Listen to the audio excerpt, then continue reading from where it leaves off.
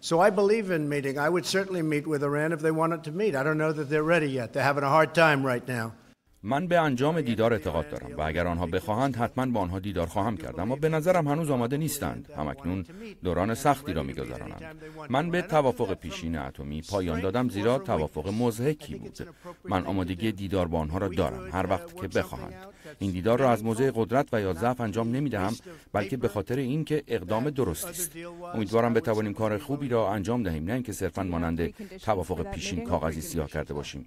حتما من این کار را خواهم کرد. Anytime they want. It's good for the country, good for them, good for us.